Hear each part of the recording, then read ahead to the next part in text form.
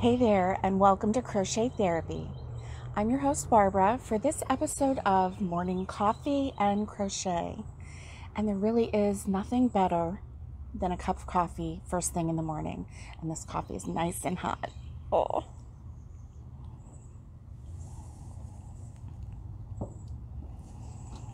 So today I want to talk to you about a couple different things. The first thing I want to talk to you about is I had mentioned in a few episodes before about this blade that makes sequential holes in fabric as you roll it along. And I ordered one, and I said, I would let you know what name I found out that it was, because I wasn't sure at the time. But what I found online on Amazon, and I've also found it in Walmart.com and also HobbyLobby.com. But I went ahead and got it. I was already ordering something off of Amazon, and it was free shipping, so I went ahead and got it from Amazon. But this is a wide skip rotary blade. Wide skip rotary blade. And the great thing about this wide skip rotary blade is that you can install it in your rotary cutter. And this one is my Fiskars, and I've had this one for 20 years. And you can change out the blades, but you can put this in your rotary cutter, and then whatever fabric you want to crochet from the edge of, you just, you measure in. I would probably measure in, when you're sewing, you always leave a 1/4 inch.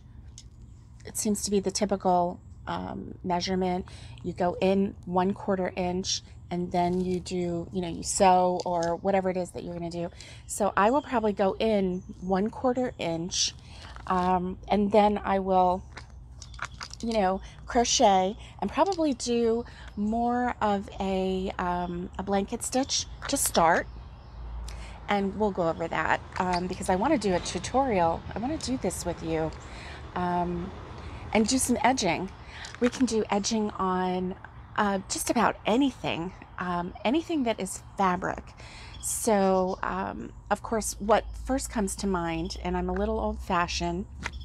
Go figure. I'm a little old, so old-fashioned, yeah.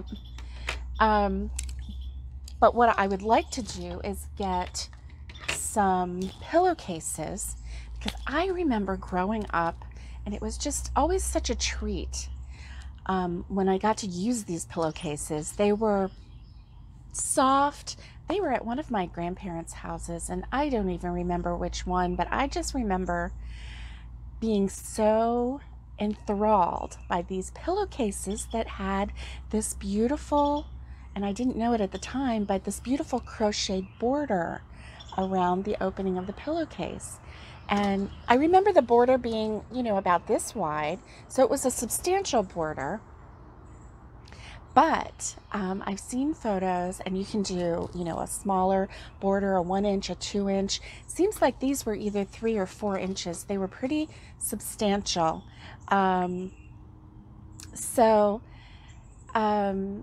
Anyway, I really have fond memories of that. So I want to try some, and if I can get it right, then I will make some for Christmas presents. The guys, they can get just a standard 1 inch border. The ladies can get a nice flourish, and maybe the little girls can have, I don't know, maybe I can find a pattern for a flower or something like that. I'm not sure. We'll see. So, anyway, I did find out what it was, and it is called a wide skip rotary blade. 45 millimeters seems to be the standard for these rotary cutters. So, yeah. So I'm pretty excited about that. It wasn't that expensive. I think that these, I don't actually remember. I think they were around $5.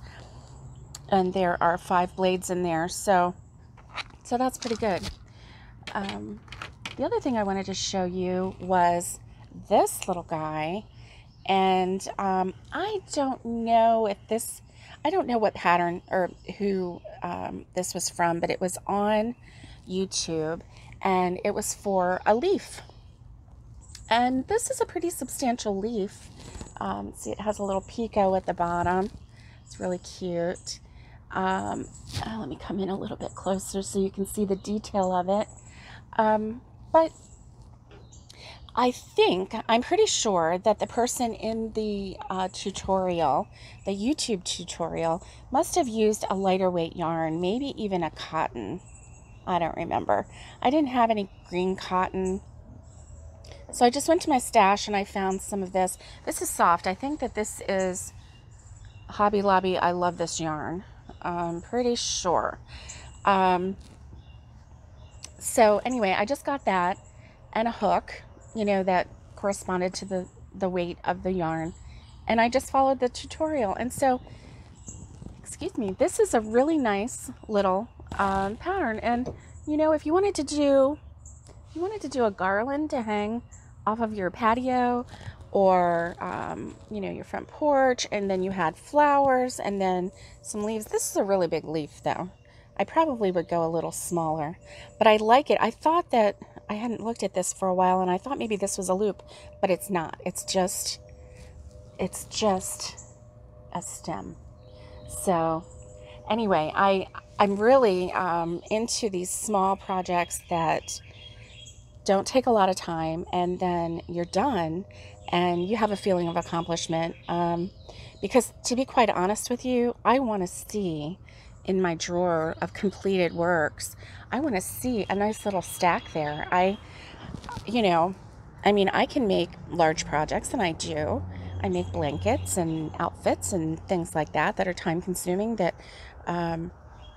you know, are substantial projects. But I like this little instant gratification of doing a project like a coaster, and I think that they called this one a coaster, but, you know, it's large enough. I mean, look at it. It's almost as big as my face. Well, it is as big as my face. It's substantial enough that you could even use it as a trivet, you know, a little trivet, or I don't know, even a little placemat for like a little plate of cookies. How cute would that be? So I wanted to show you that. Now, this next and last thing that I want to show you, these have been a lifesaver for me in the office. And I just found out yesterday that I will be going back to the office on a fairly full-time basis starting next week. I've been working from home mostly, with, you know, 1 day a week in office during this time. But anyway, I love these.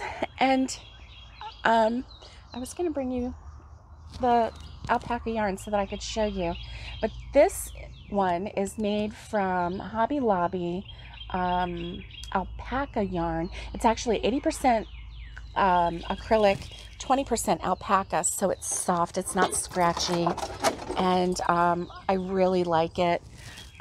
But in my office, I don't know about yours, but in mine, we keep our air, well, I'm in an old building and it's controlled centrally. The air conditioning is controlled centrally. And so while we have some input to it and they try to be respectful of, you know, our comfort, it is an old building. And so the section that I'm in, it's regularly 67, 68 degrees. So, which I have come to be used to, which is a problem, because then when I get home, I'm like, oh, it's 74 degrees in here. I am so hot. And I personally don't want to spend the money to keep, you know, keep an Arctic zone in my house. But anyway, there are times when it just does get, you know, really chilly. So I am, you know, putting on my sweater. The girls at work, they're, you know, Well, and the guys too, you know, they're like, "Blah, blah, blah, blah, it's really cold in here." And then on the other end of the building, because like I said, it's a, you know, fairly old building. On the other end of the building, you know, it's like, whew, heat wave time, you know. So if you are in our section and you just get so cold, then, you know, you go to the other section to warm up, or you go outside to warm up. We're in Florida, for goodness sake. And then the poor people that are in the heated section, they actually don't seem to mind it as much. I guess they got used to it, or they wear, you know, short sleeve shirts or um, whatever. So, you know, they're used to it, used to the Florida heat. I am not a fan of Florida heat. Let's just get that out of the way. I love, love, love 50 to 75 maybe outside degree weather. That's my jam right there. That's my happy zone right there. Um, I can take, you know, lower temperatures than 50, but if I just want to just be so happy with the day, then that is the temperature for me. It really is. Um, so anyway, I'm babbling. Sorry, but these are fingerless gloves, and they are, I had tied them together with a little bit of yarn just to keep the pairs together. I'm going to see if I can, nope, okay, I must have double tied them. So I'm going to show these to you. These look like just simple rectangles, right? Simple tubes. But they have a thumb hole right here. So you put your hand in here. I'm going to go ahead and show you. Put your hand in here, and your thumb comes out the thumb hole, and you can type, you can use your pen and write, you can handle paper, you can do whatever, and then it just really comforts your hands and keeps them warm. And so I like this color. I think I might start wearing these. I'm going to take the ribbon off, or the little tie off, and I'm going to start using these in the office. I have some other ones in the office. I had some really ugly color yarn, and so I was practicing, so I thought, well, let me use this ugly color yarn, and I will see if it's something that, you know, maybe my coworkers would be interested in. And I had quite a few of them actually get some of these gloves, because their hands get cold, they start aching, they're just, you know, it's just hard to concentrate when you're just so cold. I know several of them will, you know, go in either the kitchen or the restroom, and they'll wash their hands with really hot water for a long time and just let the hot water run on their hands, just to warm them up. So, you know, get the bones warmed up. So this has helped, and I really like this. This is a Jada and Stitches pattern, and it's the Primrose fingerless glove. I'm pretty sure it's the Primrose. And when she does her pattern, she actually has an extra row right here, and for everyone else in the world except for me, I do an extra row, because everybody in the world has longer fingers than I do. I have these short little stubby fingers, and so I want to have like full movement. If I did an extra row, then it would be like this, like fingertips only coming out, you know, and I need a little more, you know, a little more room. Now for everybody else, they're doing this with the extra row, because everybody else has normal size fingers, not me.